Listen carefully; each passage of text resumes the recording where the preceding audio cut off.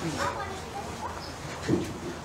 the name of the Father, and of the Son, and of the Holy Spirit. Dear brothers and sisters in Christ, today's Gospel reading highlights the importance of perseverance in faith. When we hear the story about this Canaanite woman's encounter with our Lord Jesus Christ, we can't help but feel a little uncomfortable. This isn't his usual way of interacting with people, and it can strike us as excessively harsh at first. Indeed, according to the Holy Fathers, this atypical and seemingly rude initial response to her was actually intended by our Lord for a purpose: to reveal the greatness of this woman's faith and to teach his disciples and us the universality of the gospel, a mission that they would soon carry to the ends of the earth. Remember that at the time of our Lord's coming in the flesh, the Jews saw themselves as the only chosen people and despised the pagan nations around them. Though it was not without reason that God had commanded Israel in old times to separate themselves from the surrounding nations who worshipped false gods, and among whom immorality was a way of life. But God's providential care and concern is not for Israel alone, but for all peoples. As he spoke through the prophet Isaiah, "I will sow among the nations. They who are far off shall remember me. I will make signs unto them and receive them, because I will ransom them." Recall St. Simeon's prophecy that we heard last week, that Christ would be a light of revelation to the nations. The disciples, however, did not yet have this understanding and shared the prejudices of their time. Jesus here seeks to reveal to his disciples and us this woman's faith, her perseverance and humility, and through her the salvation of the non-Jewish world that sat in darkness and the shadow of death.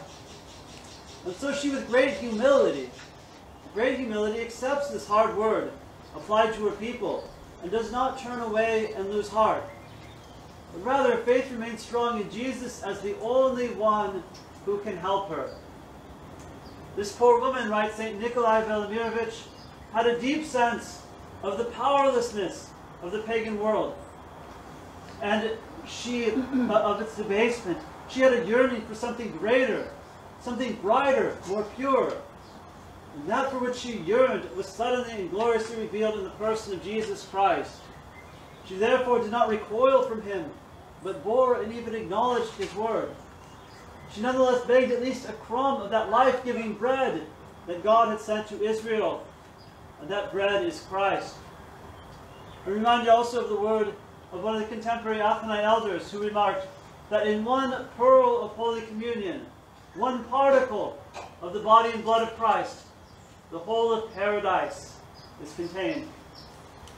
And with this word of hers, our Lord praises her faith. "O woman, great is thy faith, be it unto thee even as thou wilt."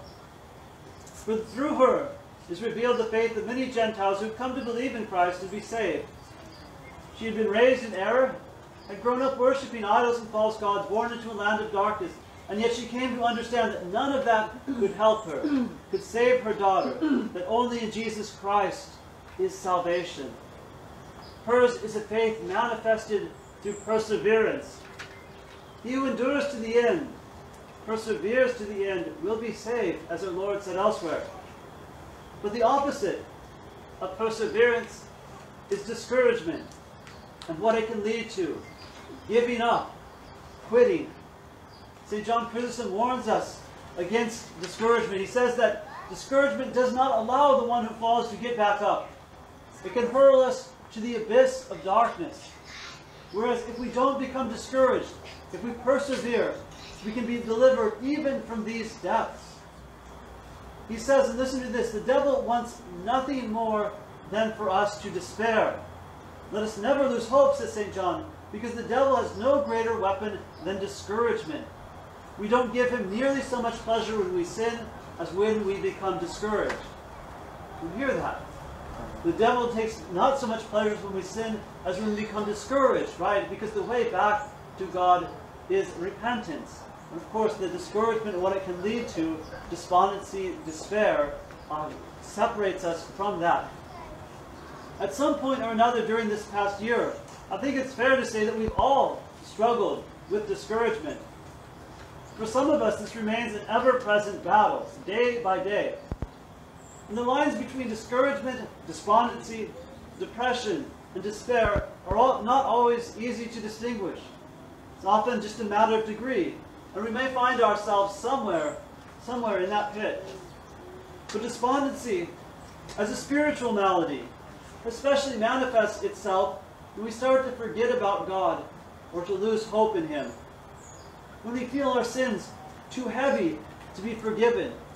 When we lose the desire to struggle against sin and our bad habits.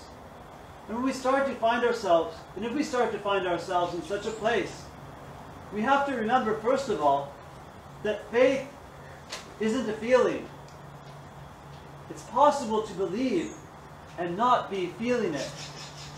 Faith is courage and perseverance, rooted in the knowledge and experience of God's goodness and love. It is never giving up, never giving in to despair, picking ourselves up once again, making the sign of the cross, and beginning again. Such was the faith of the Canaanite woman, and such was the faith of Peter, when many were scandalized by our Lord and turned away. Remember what he said, "Lord, where shall we go? You have the words of eternal life." May this be the experience, the heart, the breath of our whole being. Lord, where shall we go? You have the words of eternal life. The world can offer us many enticing distractions, and it can even offer us many scapegoats to blame for our troubles. But we must remember that our greatest trouble is nothing other than to forget about God and to doubt His goodness and His providential care for us. What are some things we can do when we start to feel most discouraged? Well, we can, one, force ourselves to stand before the Lord and to pray, to lay our heart before Him. We can hold fast to our morning and evening prayer time, to go to church when we don't feel it, especially when we don't feel like it. To open the Gospel, sometimes just when we're in that dark place, to open the Gospel and read a few verses or a chapter can change our whole frame of mind. To go outside and take a walk, praying in our heart while getting some fresh air. Not to discount this either. There was a story, remember, of the long monastery of one of the old saintly hermits. And he lived alone, and he had this habit. Whenever despondency would come upon him, whenever he felt particularly down, he had a rowboat. And he would go out on his rowboat, and he would row around the lake praying the Jesus prayer. And every now and then, sometimes in bad weather, the other monks would see, oh, there's Father Damascene out there again, rowing around in his rowboat. Well, you know, he did that. He didn't give up. Because what happened, right? We just can get sunk down in that pit, and it gets harder and harder to get out, to motivate ourselves, to go forward. But we can force ourselves. The other thing to do is to force ourselves to do something kind for someone else. To do something kind for someone else. Because nothing can help us forget about our own troubles so much as being of service to our neighbor. But no matter what, brothers and sisters, be convinced in your hearts of the love and goodness of God, of His providential care for us.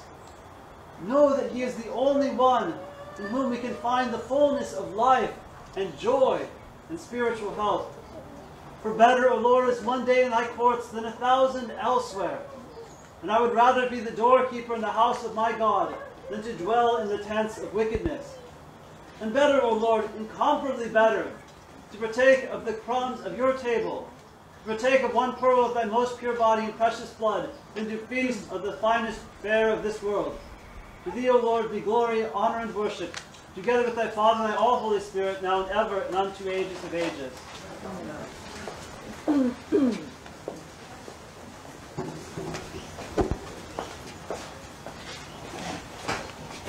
Let us say with all our soul and with all our mind, let us say, Lord have mercy.